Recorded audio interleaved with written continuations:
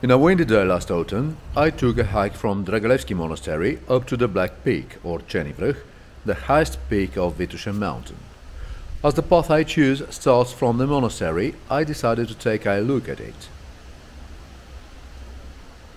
The Dragalevsky Monastery was built in the middle of the 14th century, and it was part of the many monasteries which arose in 14th and 15th century around Sofia.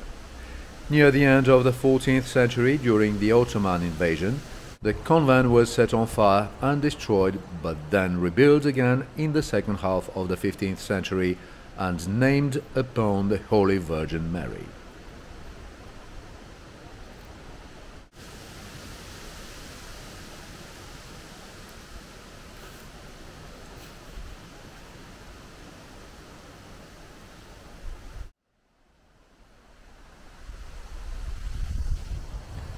The courtyard of the monastery is much smaller than the one of the monastery of Saint Mina, as you can see in the respective video in my channel, but is very calm because of the pine trees of the forest that surrounds it. The monastery once consisted of a church, housing and farm buildings. The only one of which was preserved from the old monastery complex is the church.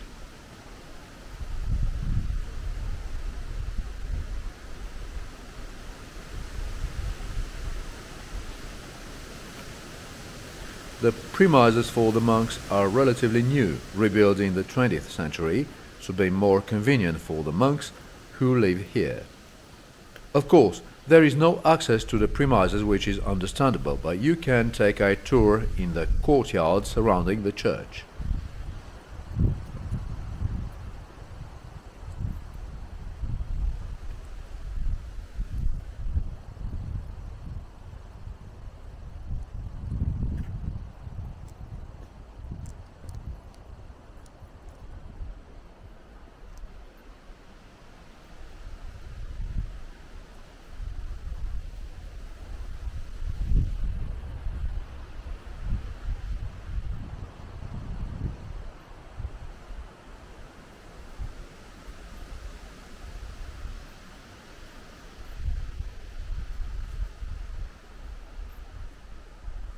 But let's enter inside the church.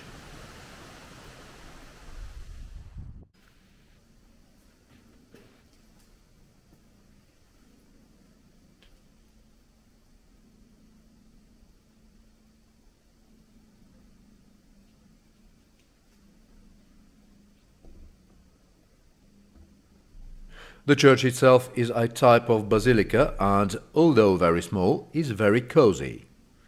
As in any Orthodox church, you can find, of course, the main icon of the patron of the monastery or of the church, in this case the Holy Virgin Mary.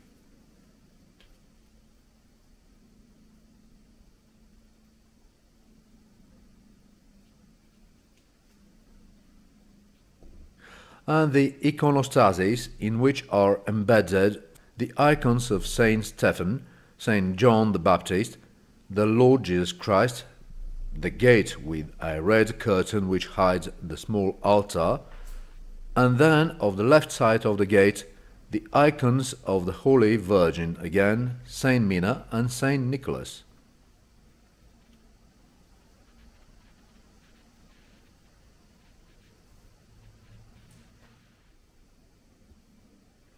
Above the gate is mounted a picture of the Holy Supper.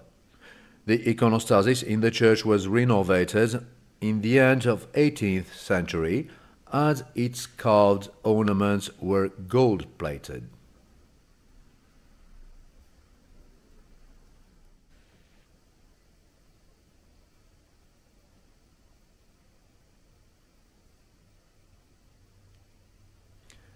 The most interesting, however, are the few preserved frescoes painted centuries ago, as the several old icons. Unfortunately, only fragments from several biblical scenes have been preserved from the original wall paintings, but there are icons from the 19th century that are still kept in the church.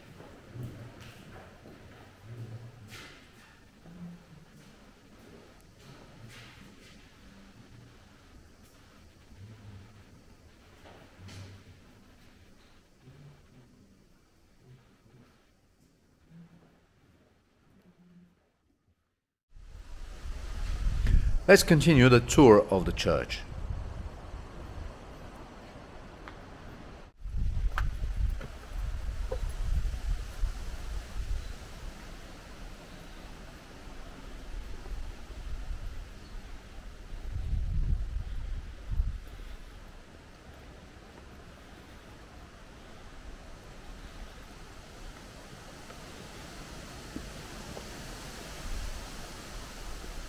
I couldn't find what that building is, and even if it is part of the monastery itself, and what is its purpose. Another interesting thing is that the church bells are mounted in the courtyard and not in the church. Normally, they are built in a tower that takes part of the church, but it's not the case here.